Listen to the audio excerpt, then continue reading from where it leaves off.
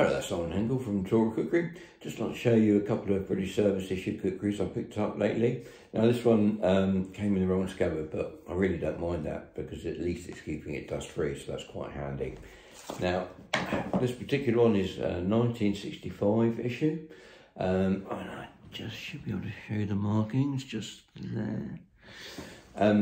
It has a 28.5 centimetre long blade, but I think it was, because it's been rounded off, I think at some point the tip has broken. It quite possibly was 29 centimetres when it was issued originally. Very nice, handy kukri, which has a good weight of 462 grams. So a nice one to have in my collection, and you know, very, very early one, because I think these started to be issued around 1960. Not entirely sure, we have no historical information to back that up, but it looks like it anyway from pictures and stuff like that. Now, the second of the two I got is this one here. Now, this obviously comes in the original scabbard. It's 1978, it's from Hong Kong. So there was a British Army guy out there who was serving in Hong Kong alongside the Gurkhas, and he got this from the Gurkhas. Now, this one has actually a really nice blade length for a British service issue. It's 30.5 centimetres, so all but 12 inches, a little bit longer than 12 inches.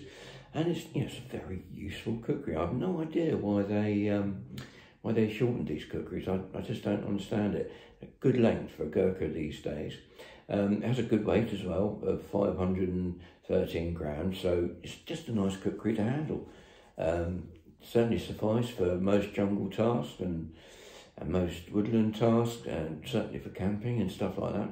A rather nice kukri. Of course, it comes with the usual rather terrible carders, which is, you know, nobody's going to use them. In fact, I know one Gurkha that on parade used to stuff these down so hard in the housing unit there that he couldn't get it out, and the Gurkha sort of Sergeant Major couldn't put them out either, so they couldn't be expected. He absolutely hated them, which actually brings me on to something quite interesting. We've done a couple of kukri, a service number 1 equivalent and a service number 2 equivalent for Major Jonathan Titley, who worked with me trying to get the Gurkhas to have a decent kukri. So we produced these two. Some sad news though. I mean, Major Jonathan Titley is unfortunately terminally ill. He only found it out about 3 or 4 weeks ago, and he's been an absolute star in supporting Tora, and an absolute star in trying to get the Gurkhas to have something decent issued as well. He was formerly of the 6 Gurkhas. Good character, larger than life character, absolutely wonderful.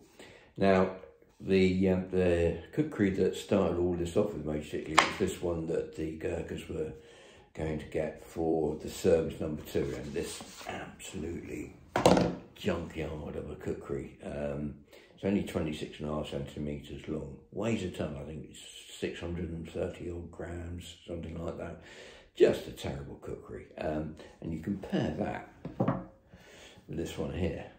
I mean, you know, which one would you prefer to be using? I definitely prefer to be using this one here. It's a much, much better kukri, better balanced. I mean, this is just a brick. It's horrible, absolutely disgusting. But this one would be a great kukri for the Gurkhas to have today. Unfortunately, they don't. Anyway, I hope you enjoyed the video on the 2 British service issue kukri. And as I say, it's some sad news about Major Jonathan Titley. He's been an absolute star with Tora and trying to get the Gurkhas to have a decent kukri issued. Now, as soon as those Titley kukri come through, I'll do a video on them and show you what both he and I came to agree upon in terms of the Gurkhas having kukri issued, and that they will be part of the Tora range, and in honour of what he's trying to do for Tora and for the Gurkhas as well. Anyway, I hope you enjoyed the video.